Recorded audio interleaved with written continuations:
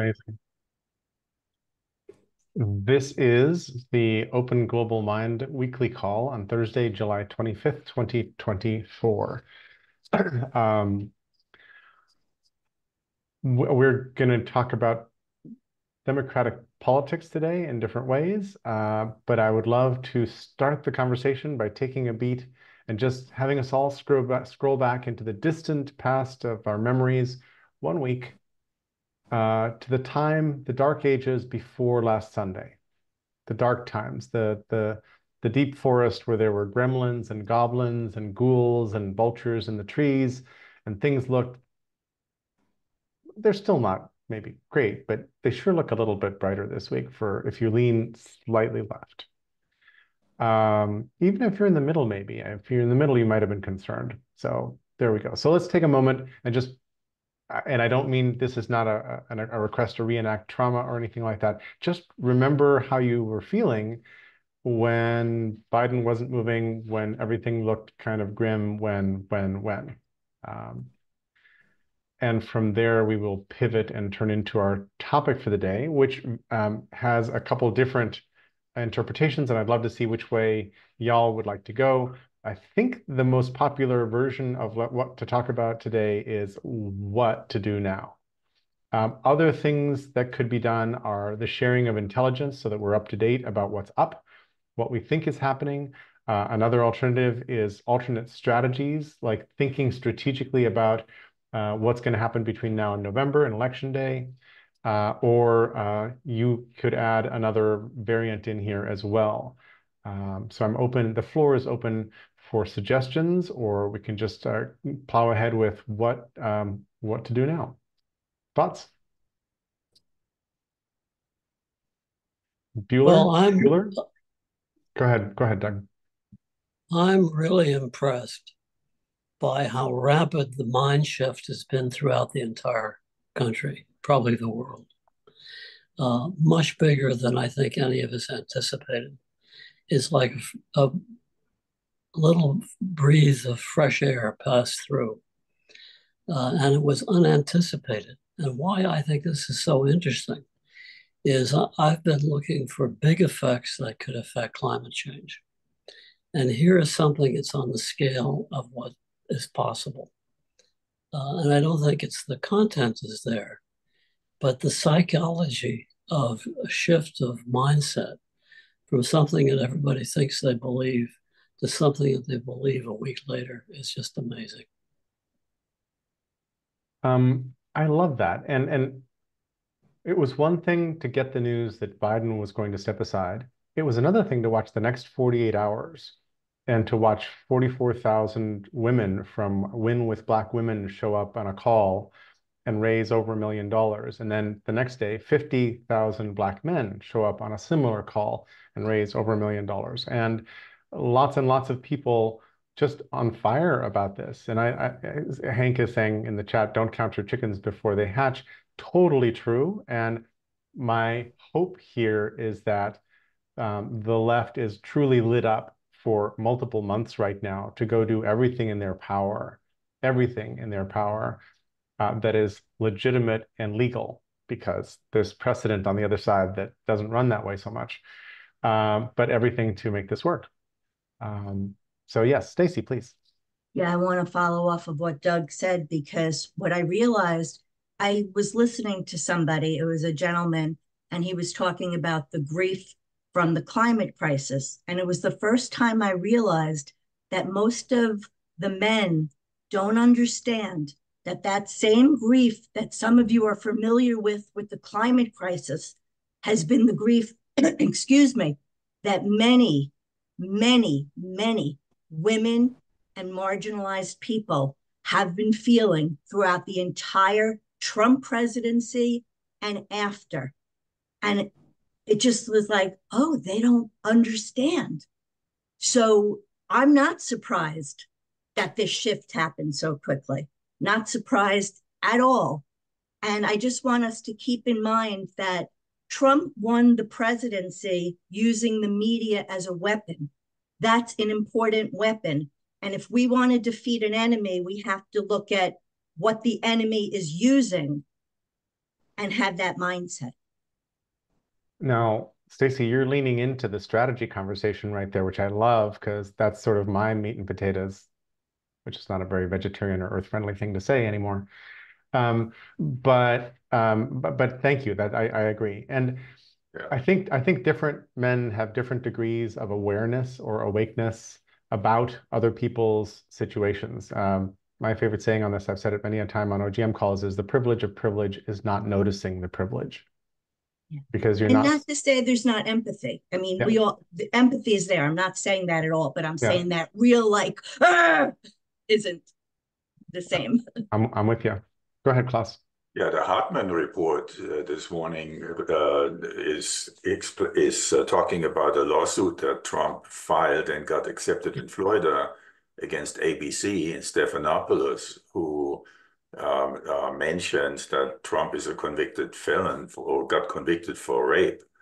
And to say that on the air, so it's a completely bogus lawsuit if you believe in free speech, but it's this attempt to silence the media, that you've seen in Hungary, that you see in places where you have an authoritarian get into office. There's a really interesting moment right now to shift discourse toward positive things and to just play up the difference between a party that is all negative and trying to shut things down and scare people, and a party that is not. And I don't know that that's how this is going to play out, but it's a very sharp contrast that showed up in the last couple of days. It's like Kamala shows up on stage in her first couple of speeches. She's like, "We can do this, we can do that, we can do this, we can do that. Let's go. Let's figure this thing out." And the contrasts are wonderful. In particular, uh, Trump's nickname for her is Laughing Kamala, and I'm like, she got good reason to laugh, man. She's a prosecutor running against a felon. Oh my God, I mean, that's just the tip of the iceberg. She has lots of good reasons to laugh and can own that one. So plenty going on there. Other thoughts, other angles. What to do now? Well, she's caught in the dilemma between talking about having a stronger economy, which of course makes the climate problem worse. So there's two things to do, one of which is going to be very unpopular with a lot of people.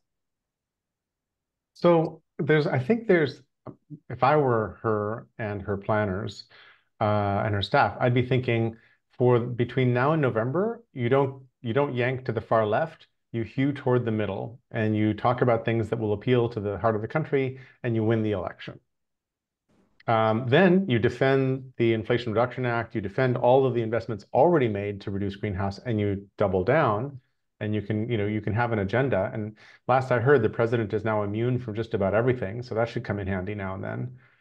Well, so that's great, unless we have a climate crisis that begins to overwhelm society between now and election. Does anybody think that there's going to be a climate crisis that big between now and November? Uh, Yeah, It's yes. it's totally possible because the Gulf of Mexico is a bathtub. I mean, it's so warm, right? Anything going in there, and as we've seen already, anything that makes it into the Gulf of Mexico is going to spin up. Um, so that's absolutely, a possibility. And then the other thing, which I pointed out several times that no one is paying attention to, is that you have global impacts to the food supply. I mean, when you look all over the world, China, India, Africa, South America, you have massive impacts on crops. I mean, an entire state in Brazil was underwater, uh, and and so they can't get the equipment into the field and so on. So when you aggregate, what's happening on a global level, it's really quite serious. So I agree with what you're saying, Klaus, but between now and November, you think a systemic collapse of the entire food system that causes enough distress to change the agenda is going to happen? I agree with Doug and Klaus. We're on an emergency footing, but now to November is the window. Yeah, what I can Not see. going to happen all at once. It's going to happen piecemeal, but those pieces are happening already, and we're going to get an aggregate measure of what's happening. Yesterday was Probably the hottest showing day up in the ever. price system. Yesterday was the hottest day ever. The day before was the hottest day ever also. So it broke its And own. tomorrow will be hotter, not less. So the numbers are spiking. I'm with you on that. I just Yep. don't think those consequences, A, cascade out to events that fast, and B, make it through the news and change everybody's opinion that fast. There's a non-zero chance that you're going to have a storm hitting Houston, hitting the oil fields, or hitting in that area there that would give the opportunity to declare a state of emergency. I see that, as a perfect a transition point, to change the conversation and to seriously start focusing on the mess we're in. And Stacey, you were trying to step in. Yeah. So to go back to why I was pushing for Buttigieg as VP, aside from the fact that he is very good at messaging to regular, ordinary people, he has already been faced with many mini crises in terms of managing things, and whether or not people see things as being a crisis of climate or whatever it is, they're still going to see these crises that you talk about. And I think that the combination of him and Kamala are going to focus on Biden's accomplishments, what he's already done. I think he's trustworthy, like people all across the political spectrum can look at him as being trustworthy. And I think that it's going to tie MAGA's hands at attacking him, because they can't go after the cultural attacks, because look at him. He's the most traditional family values person that you could see. So I just want to throw that out there. Thanks, Stacey. Hank, it looks like you want to step in, but I'm not sure. I think you might just be squinting at the screen. Well, yeah, I was squinting at the screen. I'm going to keep quiet for a while. Later on, I might have some things to add. I mean, obviously, I've been following everything that happens, but I've been following it almost exclusively through the BBC and the Dutch television networks to get two views on what's going on in America, and two different sets of commentators than the ones I would get if I'm watching CNN or Fox News, which you can also get here. I just want to make one comment about MAGA.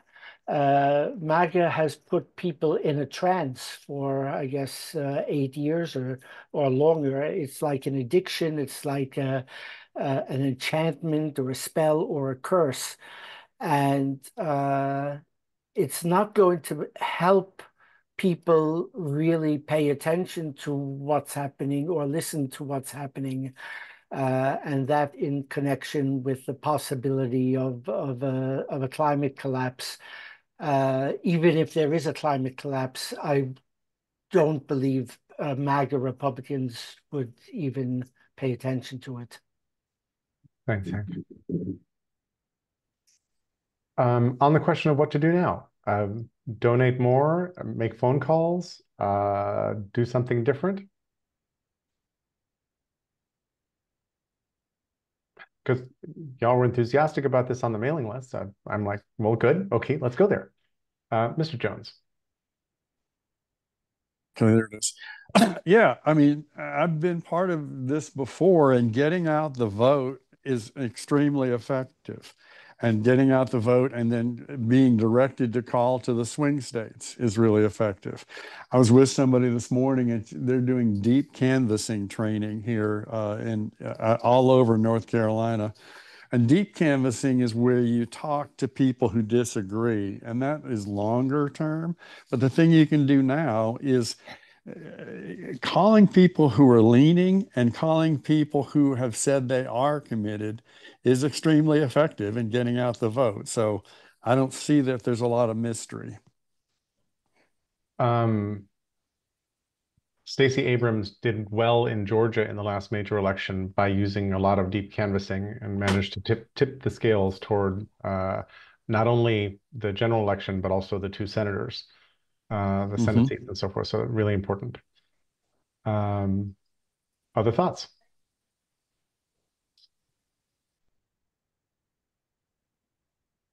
And postcard campaigns. those are pretty effective Postcards. too. So what's an opening? What do you say to people who are likely Trump voters? What's the opening salvo?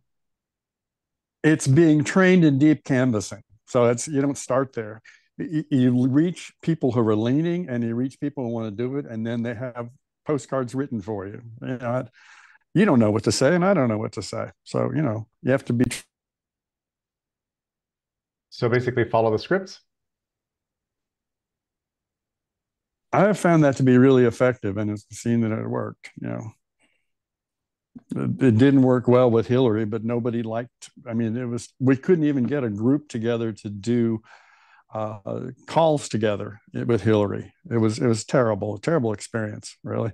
With Wow. Obama, 2 times we met in a place, and then we had a movie every month afterwards. There was a community. There was no community around Hillary. That's cool. Um, So I I have think a that go the ahead, Doug. deep canvassing is really powerful and important. But I think the larger issue from a historical point of view is Harris going to be pushing for a faster, swifter, more productive, growing economy or not? If she does, she's going to get trapped. I think she's going to spend the time talking about what's already been accomplished. And drawing the comparisons between her and the con. The economic numbers in the last couple of days were really good. The Bidenomics does appear to be working. It's just that message doesn't get through at all. That I doesn't think appear to we're be not turning anybody's facing mind. up to the fact that people's concern about the economy is not in dollar terms, but in terms of the relationship of what you can buy to having a place in the culture. And people feel disenfranchised at the cultural level, not at the financial level. Right. And that's why I think that the message she's going to be pushing are going to let the people that are affected by that feel, oh, wow, they're really doing something. Because what I'm telling you is that people on the street don't even realize what's been happening. The misinformation that they have is making them think of gloom and doom when actually the proposals that Biden has started and the programs that he started are leading us in a good direction. The numbers show we're going in a good direction, but they don't know it. But as it's being spoken about and they look at the people around them saying, yes, yes, this is all happening, it changes the emotions of everything. And that's why in a week we see such a big difference. Those emotional things and people's perceptions change really quickly.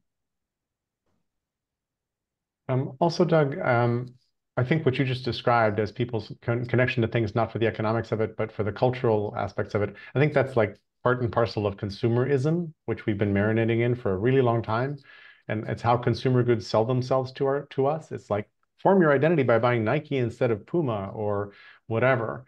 And I'm not sure people are frustrated on that front. They can still buy their Ford F-150. They can still, the stuff they want to get as cultural markers. Can you say a little more about what you meant by their frustration on that dimension? Yeah, I think for this middle America, the way they look at their family is that there's no longer a ladder for their kids to move up in society. That's Sure, different from cultural markers, though. That's not the thing you no, were just no, saying. because up the ladder is cultural more than it is financial. They're related, but the cultural is really important. You don't have a place in a viable society. That's deep, and I think it's extremely widespread. So you're saying we can't all be Uber drivers? Just kidding. Uh, That's just irony. yeah, Never mind me. yeah. Um, Interesting. Um, Pete, please. I have a observation, maybe not a thought. I have an observation about what might be done right now. It seems like the VP pick could be highly influential in a couple ways. One of them is actually getting Kamala elected, and then the other one is the direction of her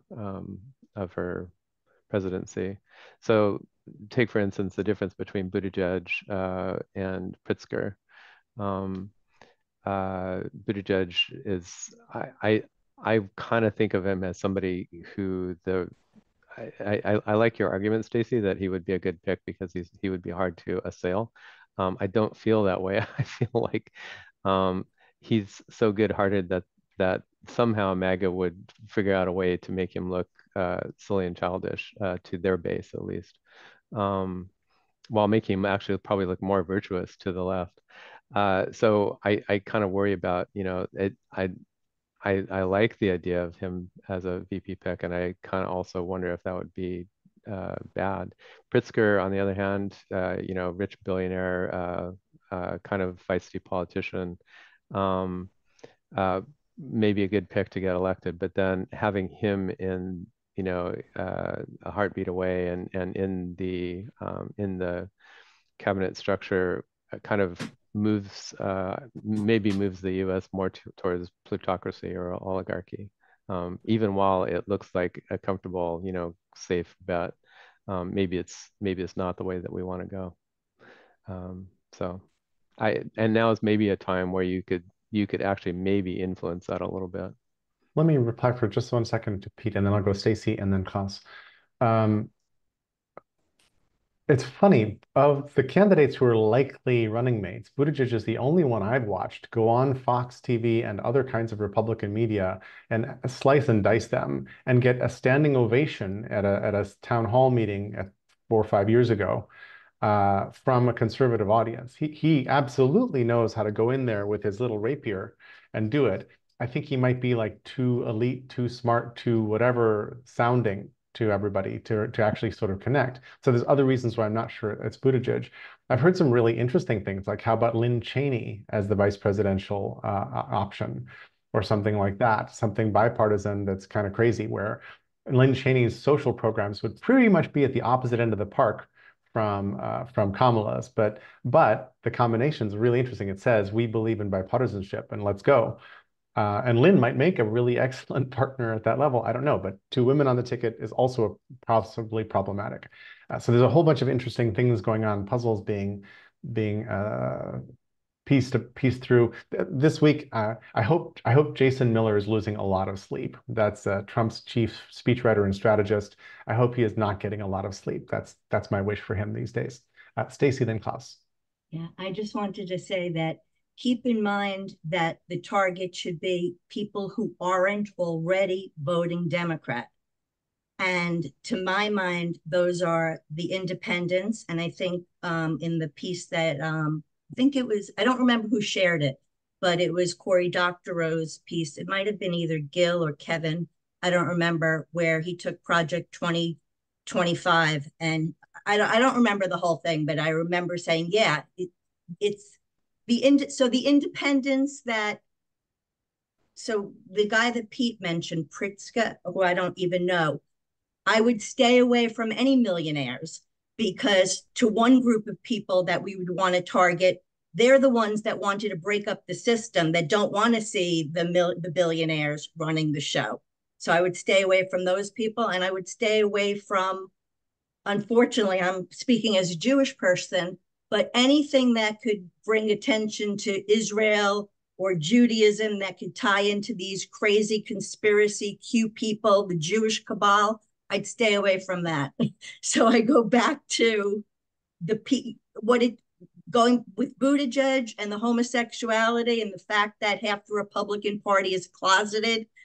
I think it takes the hoods off of the KKK. It shows us who these people are. And I know, just talking in my local community, where I call it the cesspool, I've seen the dynamic shift just by things that I've been saying, and a couple of other people now not being afraid to add on, and the censorship issues. And so I just wanted to say, look at who look at who we want, not who we already have on board.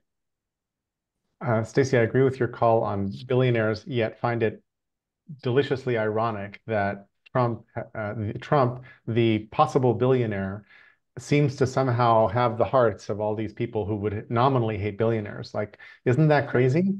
And, and, and, Absolutely. and one of the things I say about him is that Trump is a better caricature of the greedy billionaire than Thurston Howell III from Gilligan's Island. Like Trump pulls it off better than a cartoon character from a sitcom. And I think that's part of his appeal, frankly. Klaus.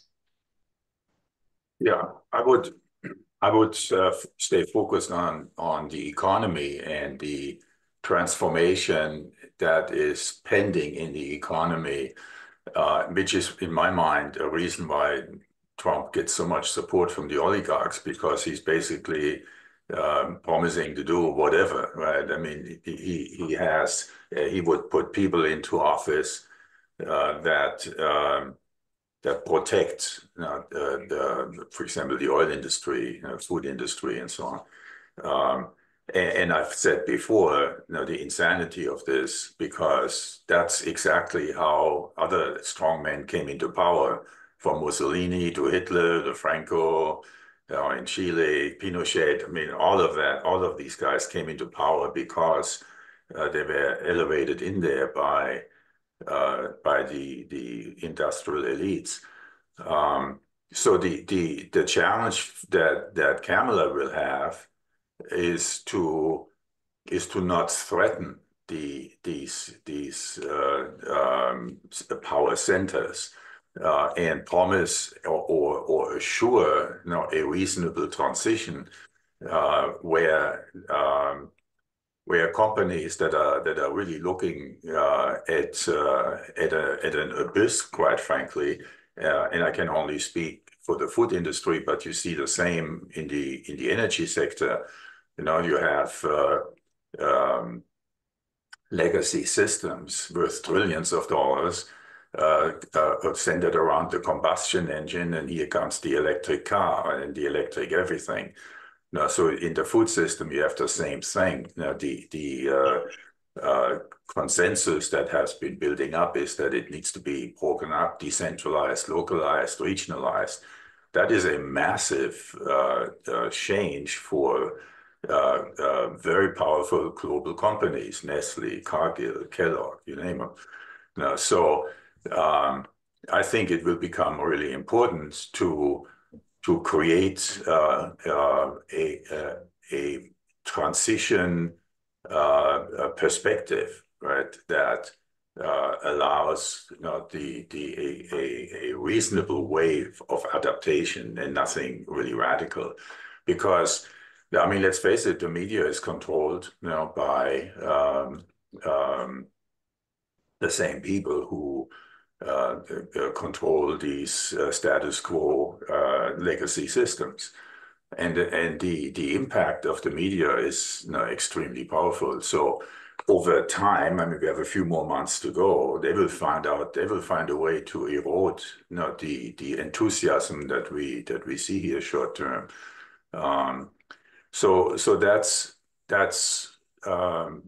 I think that's an important thing to focus on. So to make sure that we don't create hostilities, with the industry.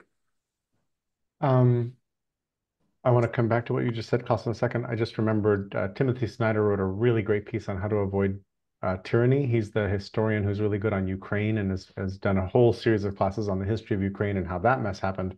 But he also wrote a book on tyranny, 20 lessons from the 20th century. And this post basically summarizes them. And then I added my brain link to it because I summarized out the 20 lessons so that you can kind of see them separately just at a glance.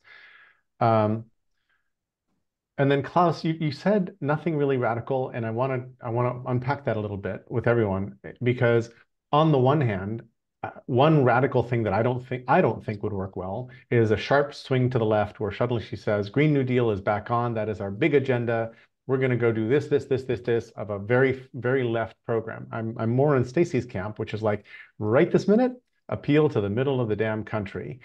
And then I had this other thought of, you want actually to rock the boat in some ways that are meaningful and noticeable. You don't want to I don't think she just wants to sort of stay and be predictable in her lane. One of Trump's big assets to the far right is that he has shredded the Overton window of discourse. He is unpredictable. He has made himself leeway, license, permission. He's torn this open hole in the social fabric to say just about anything and everything he wants, where the Democrats are in this tight little circle where anything they do will get them canceled, not by the MAGAs, by themselves.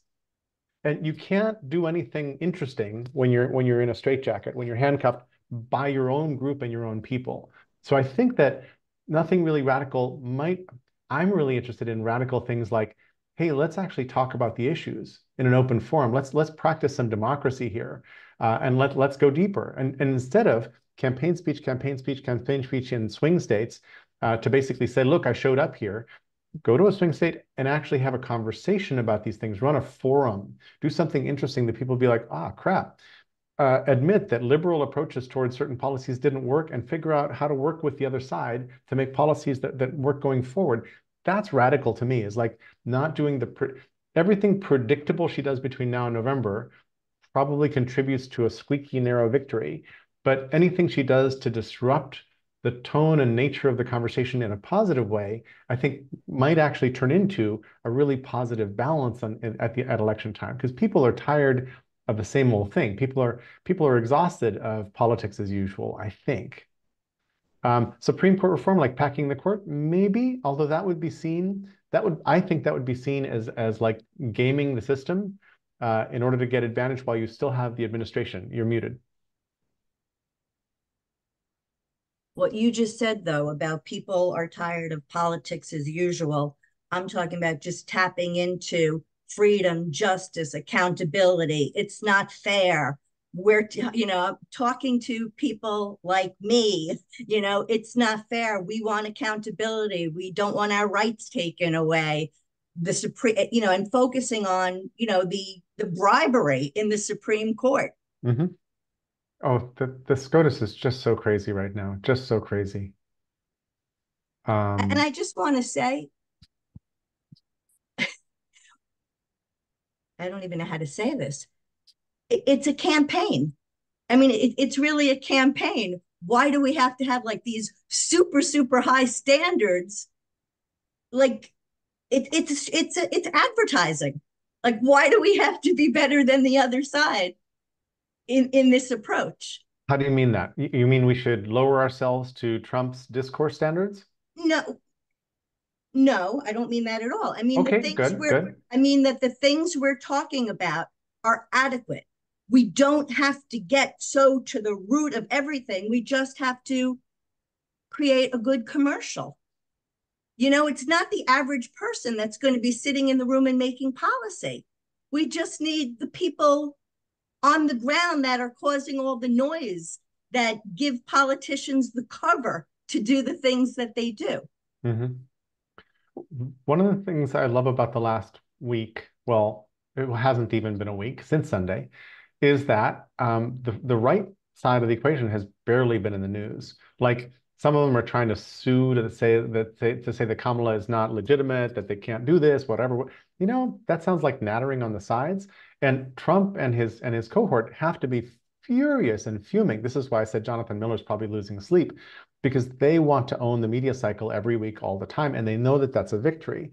So, Stacey, when you say that it's a media battle and we should just make good ads, I'm with you on that a bunch. I think that what Trump did was he hacked old media and new media better than anybody else knew how to, and that's really important and interesting. So, since Kamala got the reins, I had never heard about the K Hive, which is apparently her posse. I'd never heard about the coconut tree meme, which is a thing. And now we've got Yes We Can, which is also a meme. So there's a bunch of stuff happening that's different and sort of organic and funny, and I think is going to carry pretty well. I don't know. Just one quick question I want to ask everybody here. And you could show with hand, how much do you think of the turnaround in the past week in terms of support behind Kamala has to do with social media? Because I think it was huge, and I think it happened in 2 days. And that's from me being there. So I just want to know if you guys see that or not. I'm thinking maybe you don't, which is fine, but I just want to know for sure.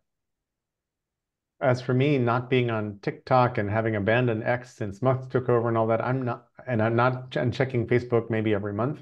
I'm not on the media enough to have seen whether that's what tipped it, but I'm extremely impressed, as I said a little bit earlier, with the really quick turnaround and show up of a whole mess of people on this. And and I've noticed that there's a couple people on the Democratic side who are like, "Hey, wait a minute, we didn't get to do this democratically. This just kind of got foisted." And I get that, but the unison is unexpected and fabulous. And so the shift I'm seeing, I don't know its causes necessarily.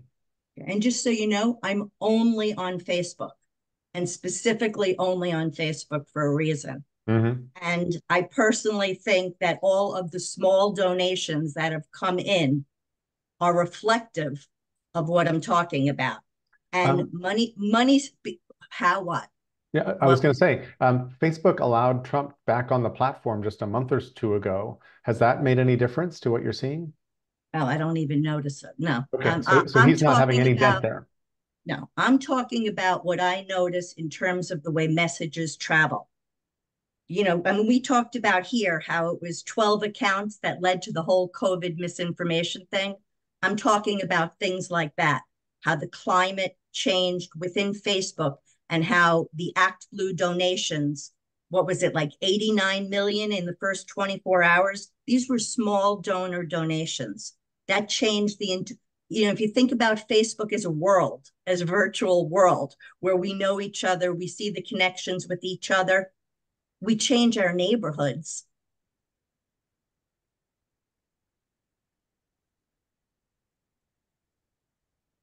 Pete? Thanks for the view into social media world, Stacy. Not to disagree, but another thing I see is a I, I I think a lot of it was driven uh, by the news and by the decision of Democratic politicians to endorse Kamala. So uh, a different story, another story, not to say that it replaces or I don't know how to judge the magnitude of social media versus news, but I think a thing that happened was we had, as Jerry kind of intimated at the beginning of the call, we had a pressure cooker situation where it was getting worse and worse and worse and worse. And so we had a month or whatever of, Joe, please go. Um, and that was, I think, a cultural feeling driven by social media, I'm sure, and I think also by the news, and also I think by people talking like us, talking amongst each other, right? Oh my God, the world is going to end, and Joe's at the helm, and he can't get, he can't move. He's a dog in the manger. We're going to die this way because Joe can't get himself out. And so we had this pressure cooker situation where everybody, I think, a lot of people, anybody who knew anything about politics was like, oh my God, we're effed. And then all of a sudden, we popped the lid off that. Joe said, well, I'm stepping down and I endorsed Kamala. And the thing that 48 hours after that, the thing that I was watching was, well, to me, the Democratic Party, I think Miha Sifri has a nice thing. He calls somebody else calling it the blob, the Democratic blob. There isn't a party anymore. There's not a cohesive party. There's all these other things around the party who aren't part of the official thing, but have kind of more power than the party itself. The proof of the pudding was that the Democratic Party couldn't tell Joe, or wasn't able to tell Joe. Maybe they finally got to him. They weren't able to tell him, "Hey, dude, you're messing everything up for us. You're messing up the future. You're messing up your legacy. Just move, and then we can get together." I was expecting that inability of the Democrats to be cohesive to just continue and to have like 2 weeks or 4 weeks or God forbid whatever until the election of them just kind of milling around and infighting and stuff like that. But instead, what happened was one by one, they fell in line, comma, comma, comma, comma. So, and then, that pressure cooker situation where everything was like, we're totally screwed within. I told Joanne, and I was thinking about the open AI thing, my wife. Uh, I said, after Joe made his decisions, 12 hours later, I'm saying, Silicon Valley would have fixed this by now. And the OpenAI thing, or take somebody like Musk, the news, they get together in Silicon Valley and they make this amazing decision of competing interests and stuff like that very quickly, right? I was just blown away to see the Democrats be able to pull that together. Emergently, apparently, out of chaos, all of a sudden they're all aligned and they're all singing the same song and they're all together.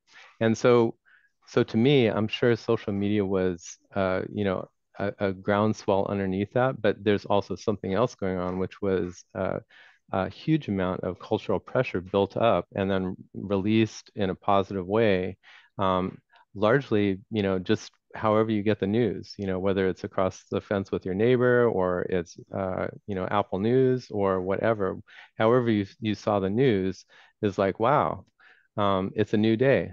Finally, there's a new day. So I think that's a lot of of what happened and where the pivot was. And I think it was kind of all over. Thanks, Pete. Klaus. Yeah, whichever way it happened, clearly this was a well-prepared strategy because Kamala released, I mean, her campaign released an ad that couldn't just have been put together on the fly. Um, so they were absolutely prepared. And I don't know I mean, who knows, but if this was just they had put them preparing themselves in case of, or if there was any more coordination behind that. In any case, what the Trump campaign expected was a drawn out selection process, counting on Kamala being, not well liked, being maybe an unlikely candidate, and having a big debate at the Democratic convention, to pick a candidate which would have given them a wide open field, to campaign on the Republican side. And instead, this blitzkrieg here, what I call it, right? Was just an amazing, and it had to be prepared. There's no way, that you can do this from a cold start.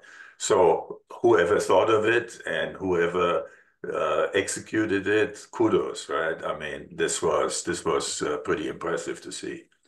So there was a story after the French election where at the first pass of the election, it looked horrible. And then there was a turnaround, and there's a woman named Marine Tondelier.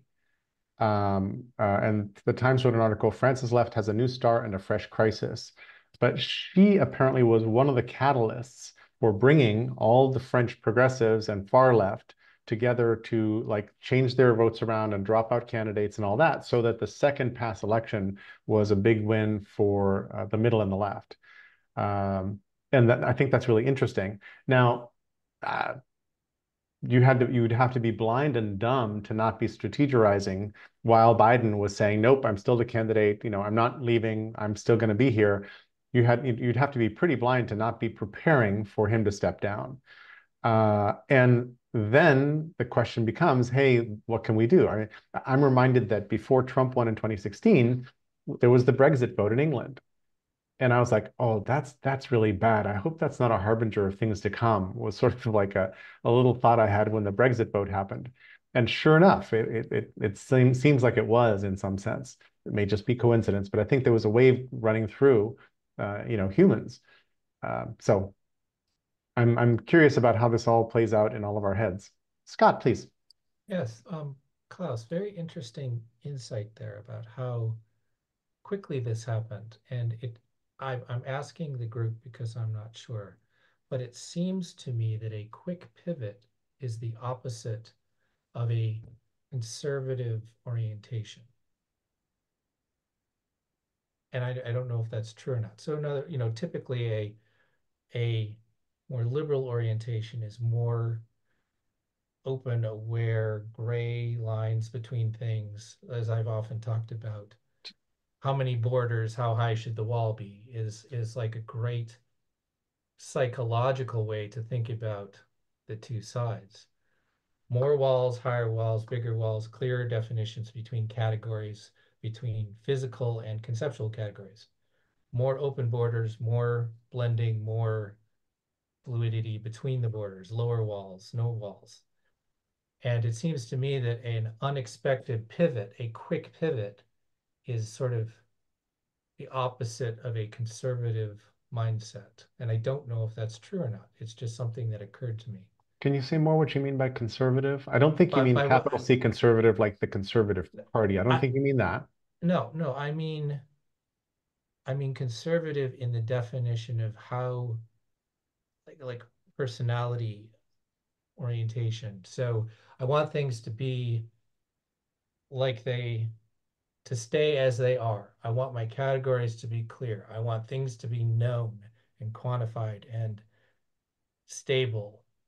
I don't want things bleeding over into other things. I want things to be organized. And it's just something I've been pondering about because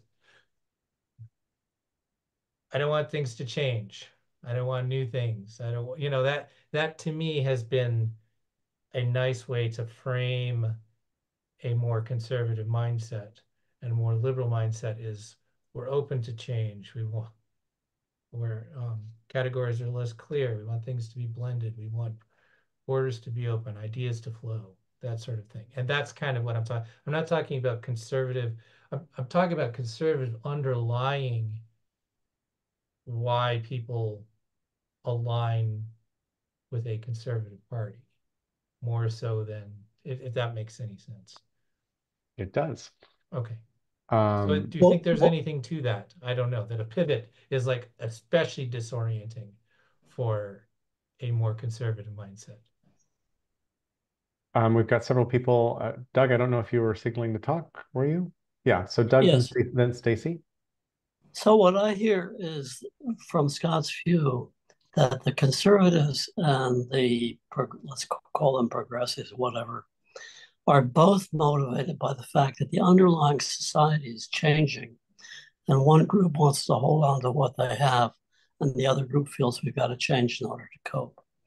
But neither of them are motivated internally. They're in reaction to external events. Stacy? I agree. And I was just going to say that a person with a liberal mindset, a liberal way of thinking, tends to be more center left. And a person with a conservative mindset, just in terms of the way of thinking, tends to go to the right. I think that I personally find that to be true. The reason I started thinking about that a couple of years ago is I learned that in the Big Five personality model, orderliness correlated with conservative party and openness correlated with liberal party. And it was the only category of the personality model that actually tied to a political party. And I found that fascinating. Thank you, Doug. That was a great insight. I appreciate that. A thought, which is the so-called Conservative Party has done a really sharp pivot from being very anti-communist and Russia haters to being Putin lovers. And I find that intriguing. I find that they don't seem to, they're not troubled by this, and they have not responded in any way that shows a weakness around this, which amazes me, just amazes me. Like these are John Birchers way back in the day who were ardently anti-communist, who are suddenly now like taking policy decisions and making a whole bunch of taking a whole bunch of stands that favor Putin and kind of clearly favor Putin. And I don't understand that. And it seems to counter what you just said about conservatism. It's a huge pivot. When it comes up in their conversations, though, then you see the fighting between them. Part of the reason you don't see it is because they don't discuss it enough. They don't really agree. But because there is no open conversation in those discussions, you're not noticing it. There's a very interesting sort of herding and bundling of conservative people by the Conservative Party that's been going on for 30, 40 years, since at least Gingrich and probably well before him. But Gingrich sort of was a great shepherd of the flock because he's the one who separated the conservatives from the Democrats from the Republicans. He's the one who said, if you don't stay on message, we're not going to give you any money for your primary. He did a whole bunch of things that still affect us and still damage our democracy to this day. I lay a lot of this at his feet. Doug, is that you wanting to talk, or is that you managing the interface of your Zoom call? Okay, good. Other thoughts? Anybody hopeful, not hopeful? What are you thinking? Where are you now? Stacy, you're hopeful. Well, I'm looking for what the world is going to be like post-election. And I think that who's ever in power is going to be coping with incredibly huge problems that are probably going to feel like they're swamping the whole system. So the ability to get society ready for that crisis time is occupying my thinking. Agreed. John, please.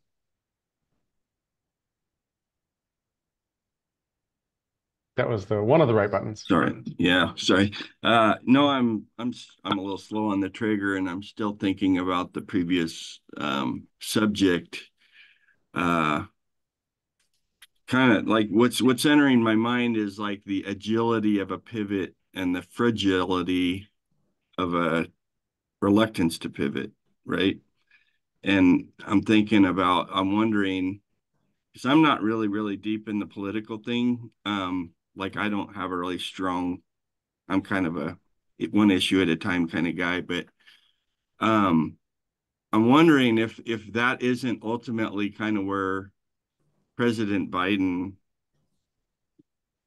diverged, I guess, from his support base, is when he started displaying that fragility of an inability to pivot, right? Like the party was calling for at least consideration of that. And I just think he showed from my point of view, he showed an increasingly rigid and non-agile response, to that question. And he kept giving the same answer. And meanwhile, everyone around him started giving a different answer. He stuck to his, I guess you could frame it that he stuck to his principle of don't quit, or something like that, which I'm a fan of, I mean, I believe that or whatever from athletics and just, stick to itiveness and persistence and these things. But anyway, just an observation. I'm wondering if, like, for those that are maybe deeper into that world, if you see that the same way or something. And Scott, I think your point was really an interesting one, I think. John, I was really turned off by Biden in his couple public pronouncements during the pressure cooker phase when he was saying, nobody's telling me to resign or just to step aside, not resign. Nobody's telling me to step out. And I'm like, if nobody's actually telling you that you need to step out of the race, then you have the wrong set of advisors because there is like barbarians are at the gate right now, and your inner guard is like cooking you an omelet instead of telling you the news. So that really turned me off. And I think it came from show no weakness. The moment you sort of declare any kind of crack, that the water will pour in through that crack and you're done. But I don't think that's true. Although we're in a very weird political moment. Well, it was the same problem that Hillary had of saying everything is fine, vote for me. And people do not feel that everything is fine, but their disagreement with the trend of events is deeper than economic.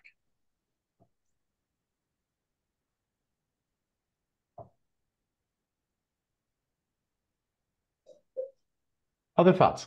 Where else? What do you wish would happen? What would an ideal path forward look like? Go ahead, Hank. Let me just ask a question.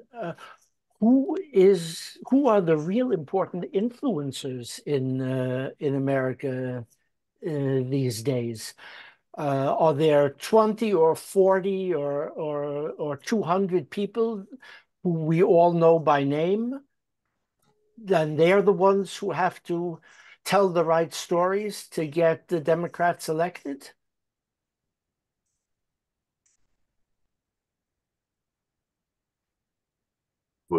I was watching parts of an interview of a conversation between Peterson and Musk yesterday. Um, and I mean, both of them are like really sketchy characters, but That sounds like an interesting conversation, though. yeah, it was that. Um, but Peterson put Musk on the spot of saying, what happens when oligarchs control or when money, controls the political process? And the outcome is always hegemony and authoritarianism. It always ends up to be a mess.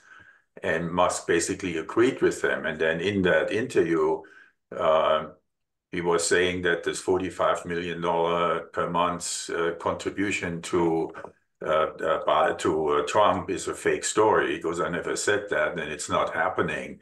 Uh, What? yeah, what? Yeah. That's But interesting.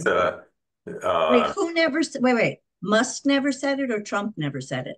Musk never said it. Trump announced it on his rallies. Um, but It made but the news. It made the news somewhere. I have no idea what its No, origin no, was. I heard it. But what I'm asking is, so Musk said he's never said he would give it, or Musk never said he would take it away. he said he never made that comment. It's fake. It's a fake news story, which Trump apparently propagated.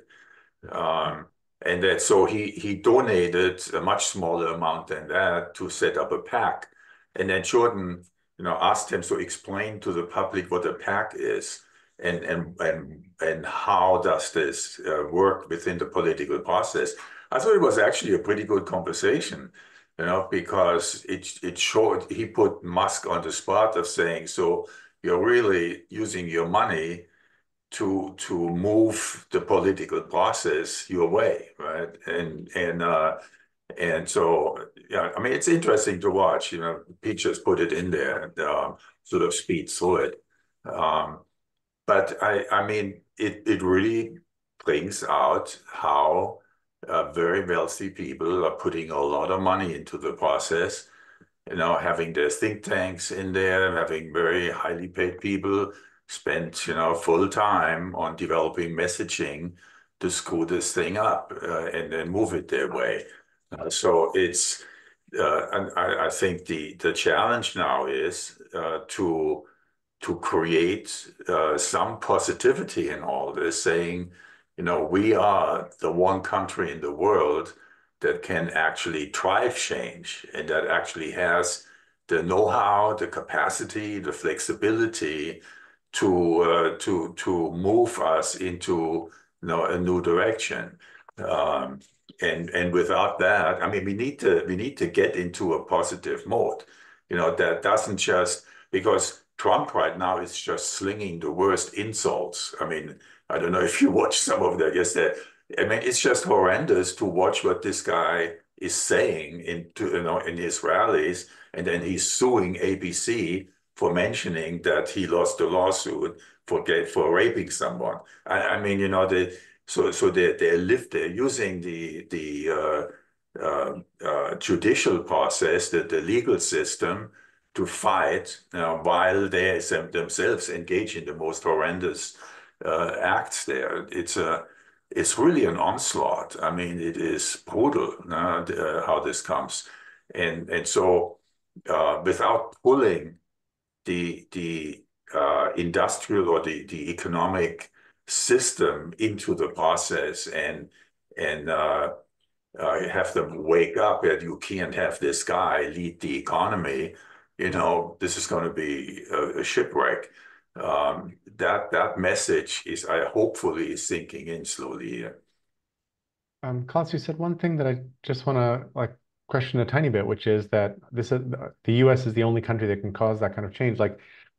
China is currently making 60% more electric vehicles than there is global demand for right now. Like when China decides to do something, half of which is really stupid policy and kills a lot of people, but when their leadership decides they can just kind of force the issue and make change on a scale, our population is the rounding error of China's population. We're the part after the dot. Yeah, So I'm just saying there's something to say for authoritarian regimes' ability to pivot and dodge. they often do exactly the wrong thing, but they're very flex sometimes. Well, you already summed it up. They often do the wrong thing. The thing is Entirely. that China works top down. Yeah. This challenge right now can only be solved bottom up because you have to engage the population. And China basically copies what the US is doing and then oftentimes does it better than we are doing it because the way they execute it. But the ideas, the design originate here in the US. Especially like Chinese food. Like we originated it, but they're doing it so much better than we are. Stacy. Yeah, two things. Thank you, Klaus. I hadn't even heard about that lawsuit, which kind of surprises me. That doesn't seem to me something that Trump would do, at least when his brain was better, because what that does is it highlights his rape convictions. So that's really surprising to me. The Streisand effect. The lawsuit that I did hear about was the one he filed with the FEC, what is it, FEC violation, trying to get Kamala from getting Biden's war chest.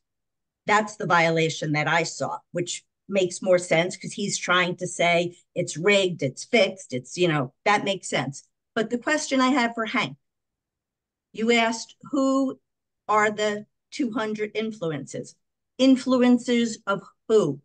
Because that's an important question, depending on what conversation we're going to have. Yeah, I'm thinking in terms of the generic public opinion, and obviously there are different publics in America that have opinions, but are there people who everyone listens to? Are there people that MAGA Republicans and extreme left-wing Democrats also listen to and respect? That's sort of the nature of my question.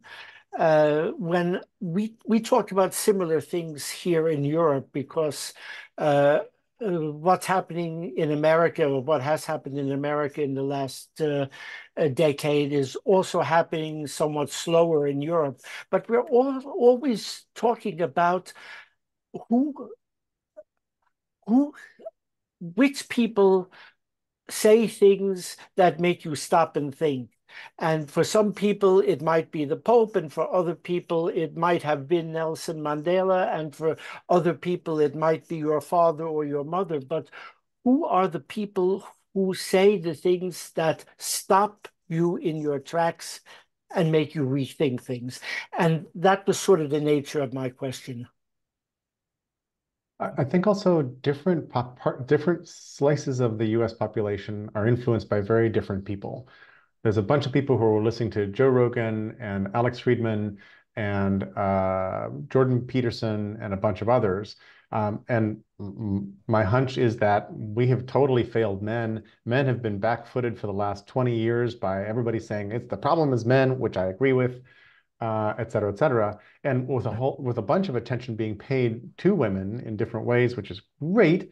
And the men who don't know what to do are basically aimless. And when somebody shows up and says, we need to put ultraviolet radiation on our testicles, that's going to make us all stronger and better. They're like, yeah, that sounds like a great idea. And you just like, you thump your head, but these people have a huge following and they're prolific. They're incredibly prolific online. Then you take a different slice, the pop culture people, and I was jokingly putting Kim Kardashian and Cardi B in the chat, but there's a bunch of people who are strictly into pop culture, and they'll kind of swing with what's being said in those places, and they're listening to those people, and I think they don't want to enter the political discourse and talk about those issues. They'd rather have a good time and like go party a little bit.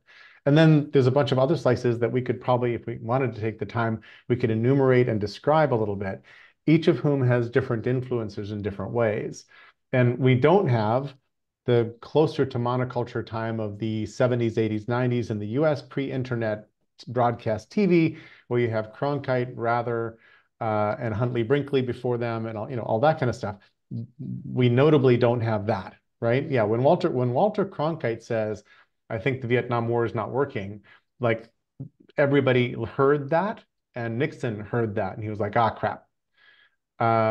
So yeah, we're in a multi-phasic, polycentric, highly chaotic and volatile old media plus new media world where some influencers can rise really quickly.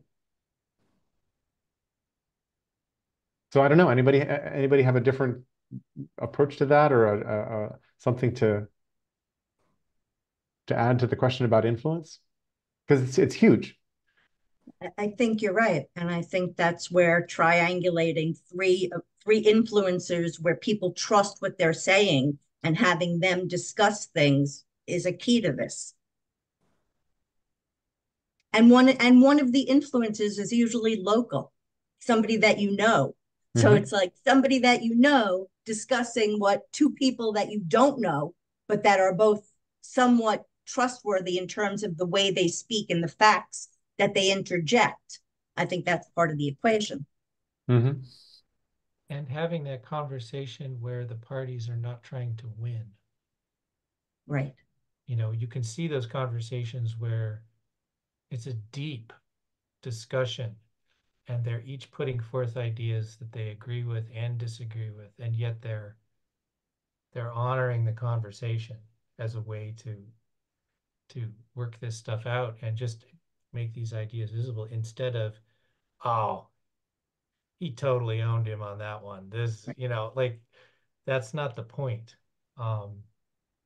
Because I think there are very few ideas that are 100%. You know, it's like there's always another side to it when you change the perspective. In this apparent era of very short attention spans, of nobody wants long media, everybody's just flipping through media, the doom scroll, whatever. It's very heartening to me that a lot of people are watching a whole lot of 3-hour podcasts, or whatever, like you name it. But there are people sitting down for long periods of time talking about stuff, trying to piece together arguments, telling stories, whatever it might be, but assembling an argument to convince people. And there's a bunch of people listening. And to related to your long form exploration of trust, um, there is something about watching people ramble, get off the subject, come back again, work it out in real time that you inherently trust, as opposed to here's a 30-second clip that was chosen from 3 hours, right? Yeah, yeah. And that's one of the good techniques of misinformation, is like being very selective in your edit, to not show the bigger picture, to not say what else they said, to take whatever. It's one of the basic But you strategies. have to be open to letting someone say something that they aren't quite sure about, Right. and not, you just said that and that's not true. It's like, well, maybe you don't even believe that was true. You were just thinking out loud, and you have to have the space to let that expand and contract and kind of condense into a final thought. Uh-huh. And there's also a big issue, is political correctness on campus and the cancel culture that showed up, where people with opinions that were too far outside sort of liberal acceptance were being canceled or something. And I think there was reaction and overreaction. I think a whole lot of stuff happened there that I have no first person experience of, because I haven't been on a college campus in quite a while, and have no kids who are and can inform on that situation. But um, there's something about the answer to bad speech is more speech, right? I'm forgetting the exact quote. It's easy to find, but the remedy to bad speech is more speech. I'm sure people have it in about 4, 3, 2, 1. Oh man, no? Okay. Um, I'll find it in my brain. The remedy is more speech. Bink. Oh, interesting. I'll find it later. Anyway, we need to get back to being a culture, and I think we were. I think we have been on occasion, a culture that can talk about things broadly and make decisions collectively. And there've always been mistakes, drawbacks, and horrible situations like, hey, half the country can't vote. Look, women don't have the vote. Look, disenfranchisement has been our story for so long. But we're past those things, we think, until somebody, of course, weakens the Civil Rights Act and then manages. Can anybody explain to me how all of the attempts, I believe, by Republicans to reduce the number of ballot boxes in a district, to eliminate mail-in voting, to shorten the number of days where anybody can vote so that they're work days, so that if somebody leaves work, to vote, they might actually get dinged at work. So can anybody explain to me how those things are legitimate and haven't been sued out of existence? There's no way. I, I would love to see a Democratic government or any government pass an amendment to the Constitution that says there will be no infringements, mandatory mail-in voting for everybody, and no infringements of any kind. If you want to go to a ballot box, great. We're going to put more of them around, whatever. Oh, so it's Brandeis. So I've got an article. So Whitney versus California is the case, right? I think that because I looking for the quote got me to Whitney versus California, but not to the full explanation. But thanks, Pete. I think what this whole Trump saga has brought out is the ugliness that's still inside of our society. The southern states, I mean, it's just incomprehensible. And when you look at the history, and this is now an issue that is really rising to a level of consciousness where you look at the American Indians, and what has been done to them pretty recently, right? I mean, this is like we're talking in the 60s and 70s when they still were forcibly taking children into these schools. When you think about millions and millions of people, and really also the racism now of the Catholic Church, and how white people have really ransacked the planet. I mean, it's absolutely astounding. And when I was working in China, the Chinese are keenly aware of this, and they're teaching that in their schools, right? I mean, the Boxer War and all of these uh, events there, the opioid wars and so on.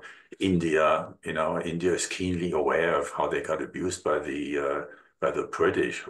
I mean, incredible brutality.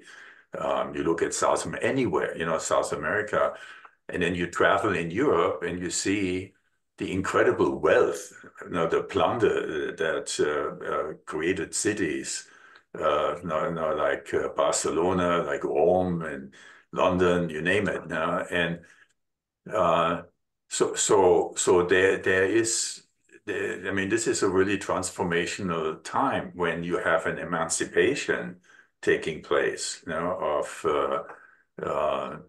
of different racial groups.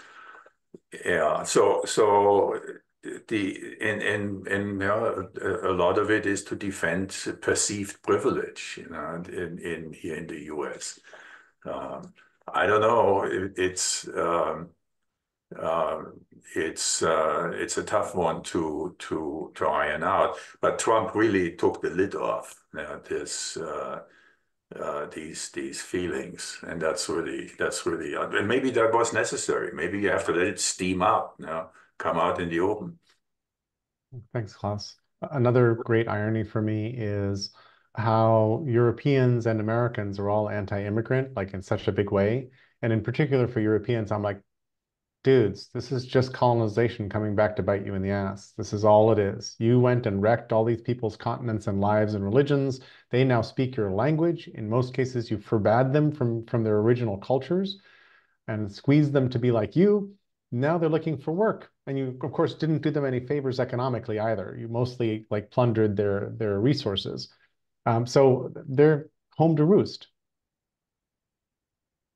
Anyway, it's So irritating. I suppose in the next iteration, they'll be going to China because China is now taken over from Europe in terms of plundering the resources of Africa, South America, and Asia. Mm-hmm.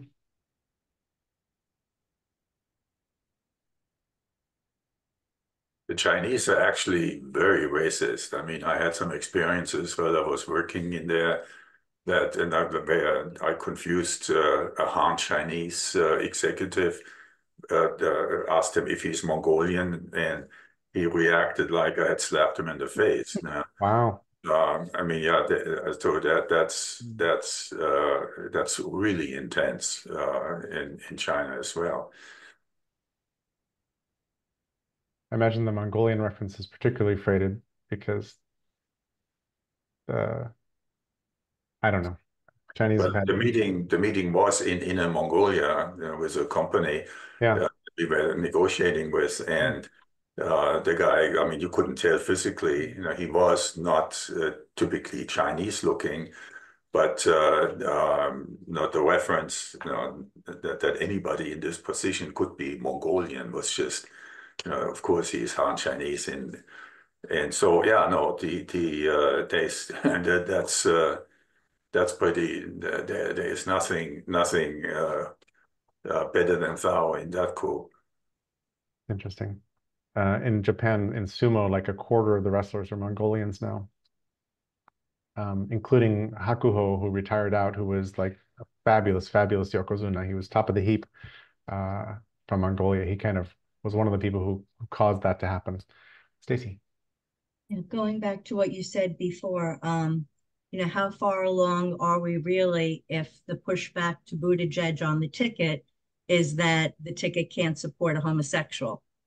And the other thing I wanted to say in terms of voting, I had an interesting online conversation with a Trump supporter about the election. She thought, I was brainwashed. And we talked a little bit about elections and why she was getting the wrong story. And so I asked her to, send me some evidence that there's been election fraud. I said, I'll definitely look into it because I spend a lot of time getting these people to trust me. So she sent me a couple of things and I did look into it.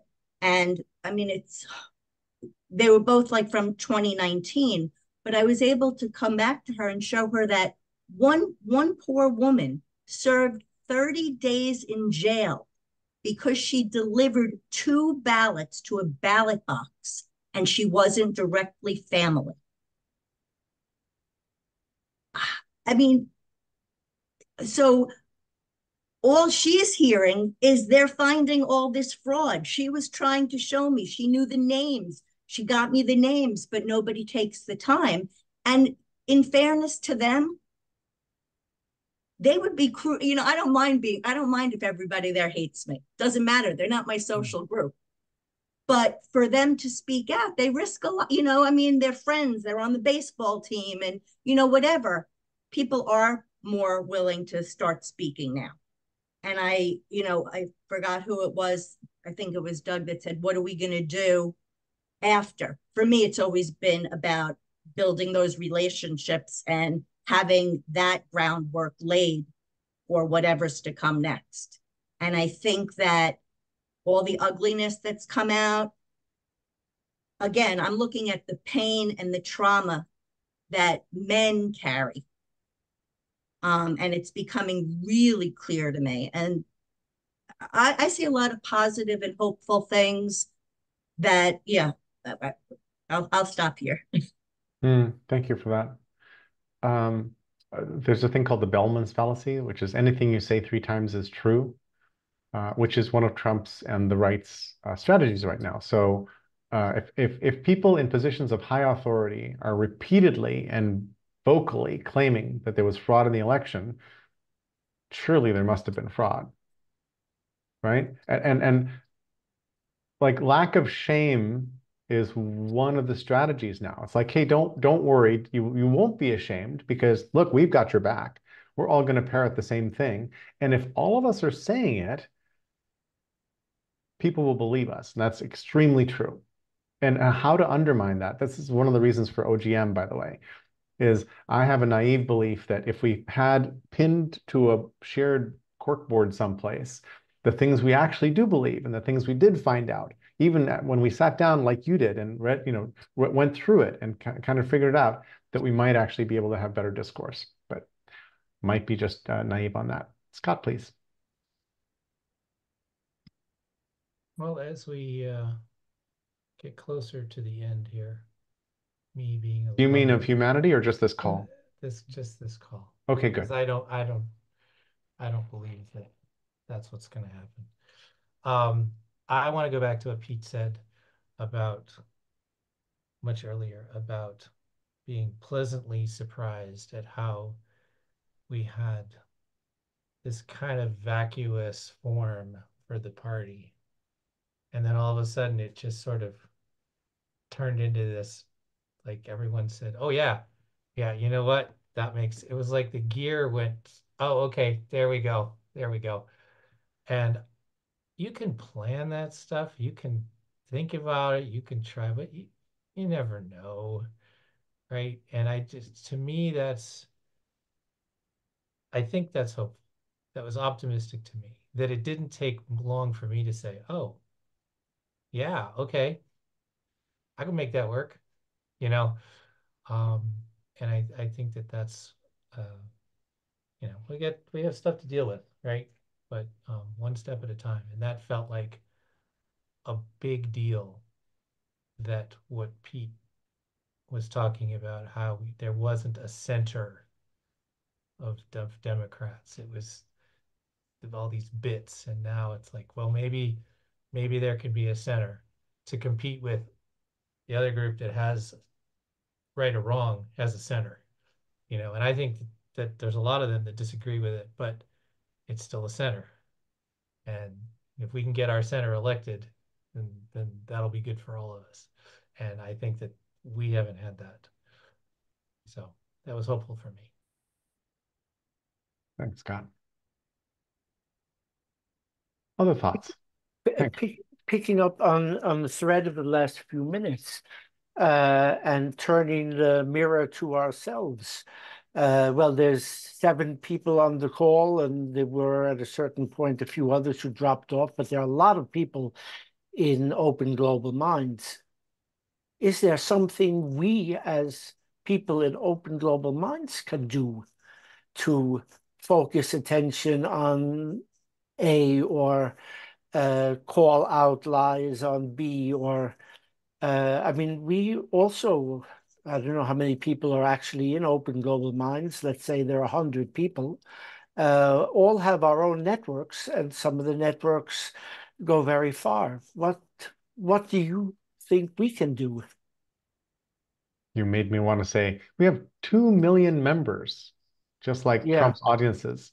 yeah. There's probably something like 300 people Oh, between the OGM Google group and people showing up on Mattermost and people showing up on calls. We may be at that number of whom a whole bunch came through and kept going. So I haven't necessarily returned. Um, and a piece of what we can do is what we talked about earlier today, whether it's calls and postcards and deep canvassing, things like that. Uh, I have a naive hope that putting some ideas out in the public sphere about how to handle this transition, what to do, strategically between now and November might be helpful. So let's do that, and then let's help everybody. Let's help everybody echo those. Let's get those out there. Um, Quinn Norton, she's had such a hard time. It's yeah. Thank you for Mm, pointing to her pieces. Go ahead, Pete. Quinn's had a tough life, yeah, Yeah. and you may or may not like her. Find out more about her before you decide that you don't like her. Yes. Those 2 pieces I thought were really brilliant, because she says the whole idea of white people and black people was invented by Virginia politicians in the 1600s. Basically, if you say, hey, because there were a whole bunch of different kinds of people, uh, and if you draw a bright line and then say everybody below this line sucks and everybody above this line is awesome, the interesting thing that happens is all the poor white people who had it just as bad as well, not all the black people, but the poor white people are like, oh yay, we don't suck, we're above the line, and they actually had it kind of worse than a lot of the black people.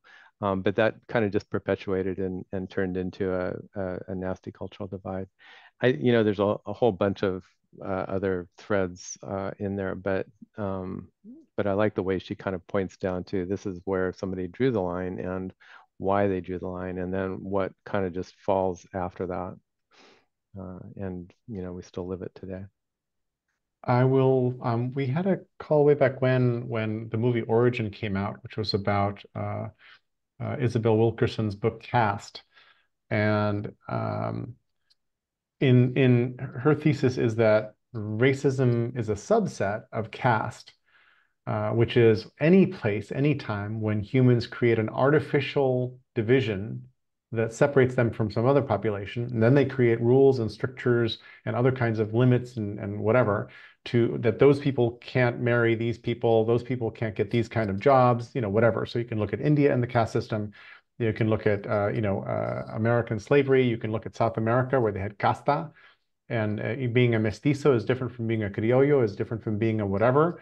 Seems like a panther when Whoops, sorry, Klaus.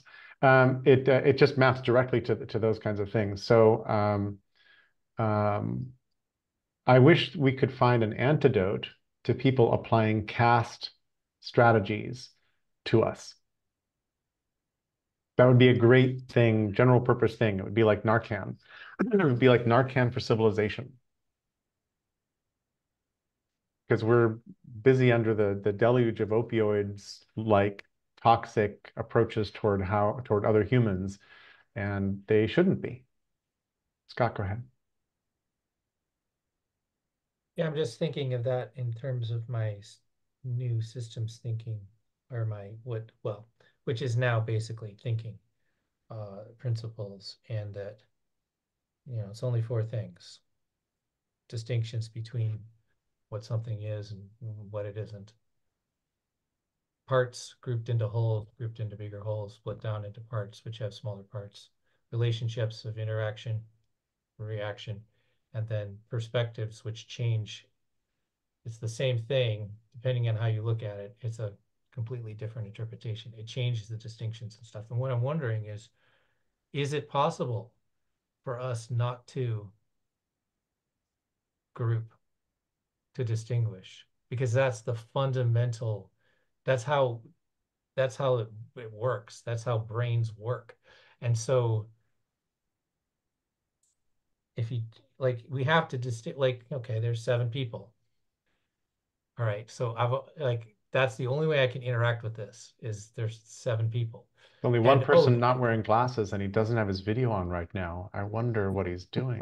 Well, yeah, and okay. Oh, wait. Okay, so now we have actually the visible ones are glasses wearing, and so without even realizing it, that's a group, and I. Oh, I love what your Mac did to that.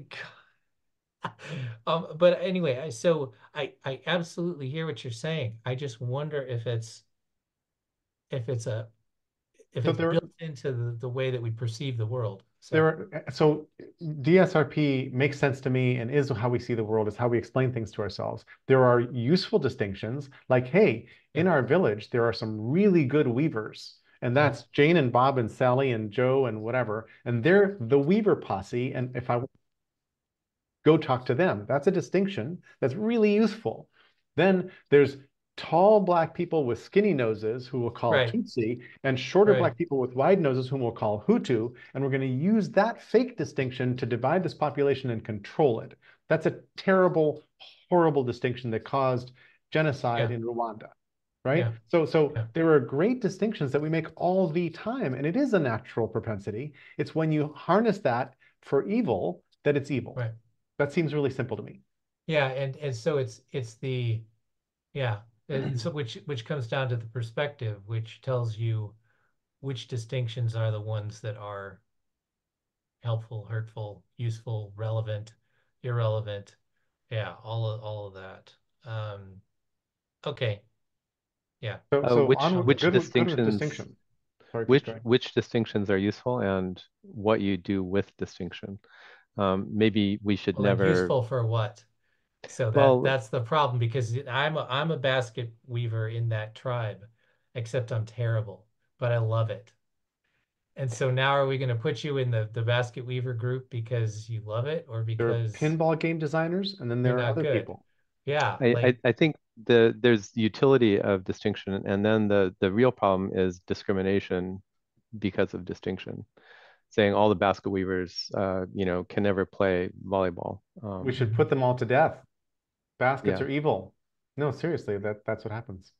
yeah. yeah. Before we all melt away, and since Hmm. we don't have Ken, I wanted to read a poem I read before in OGM just to take us out. It's Kay Ryan's Home to Roost, and I love it, and it seems appropriate. So, Home to Roost. The chickens are circling and blotting out the day. The sun is bright, but the chickens are in the way. Yes, the sky is dark with chickens, dense with them.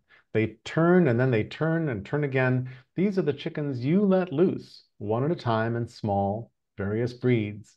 Now they have come home to roost, all the same kind, at the same speed. And I think that's what's happening right now. Yeah. I think that is a marker of the moment. That is a marker of the moment. All the crap we have pulled everywhere is coming back to roost. And we don't have good ways to deal with it. We don't have good human ways to deal with it. Call out culture is sucky. There's something called call in culture, which is what most healthy communities do. There's a couple essays that are open in tabs in my browser that I mean to read and comment on because they're trying to present a good way to move forward, right? Anyway, Thank Yeah, you. that's a beautiful poem, and it's the right sentiment for 2024. And I just want to bring back one thing for consideration before we all leave, and that's something which I think Klaus said earlier on, or maybe it was I who think it was said it? Doug. I think it was Oh, Doug. Doug, yeah. Uh, Even more important than in the months up to the election is our ability to get society ready for the crisis times after the election. And I might even suggest that as a topic for another OGM conversation in the future. I like that. I like that. Maybe next week we do check in the weekend after the weekend, the Thursday after that we could do what what are positive things to do after Yeah. this election cycle. Yeah, is there life after this election? I Yeah, mean, there's a larger question of how would you set up a good society and what would you do to get us from where we are today to that, something like that. something like that. Anyway, thanks everyone for a great conversation. Thanks for joining us when it's late where you are. Appreciate That's it. just dinner time. Oh, good, good, not that late. Yeah. Yeah, but Bye bye. Doug was in Bangkok. Whoa. Bye, everyone.